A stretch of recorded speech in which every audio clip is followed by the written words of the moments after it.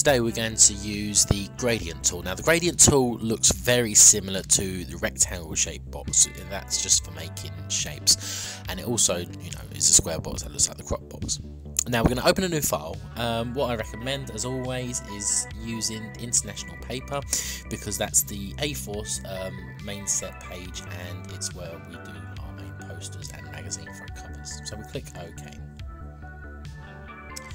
If you also right click on the gradient tool, you've also got the paint bucket tool, and obviously if you've got the right colour set, you just click on the page and it will transform the page to the colour that you have chosen.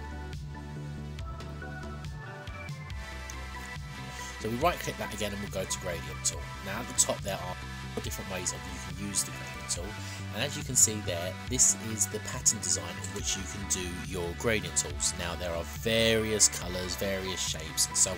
The colour patterns and the designs that are preset into Photoshop.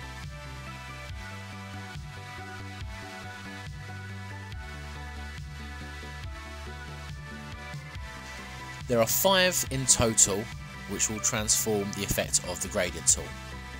We've got linear, radial, angle, reflected and diamond. So we're going to show you what the linear one does, and that's the classic the shading effect, which will just transform 2 different colours together, which then merge in together. The further away you do it, the paler it is, the closer you do it, the darker it is. This is the radial. As you can see, it's more like a sunlight effect.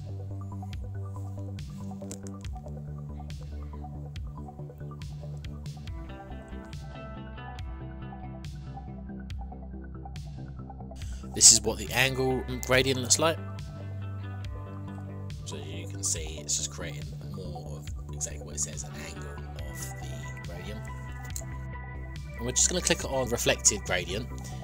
We're going to click on the reflected gradient, and as you can see, it's a mixture of all the different blues or different colours that you've actually chosen.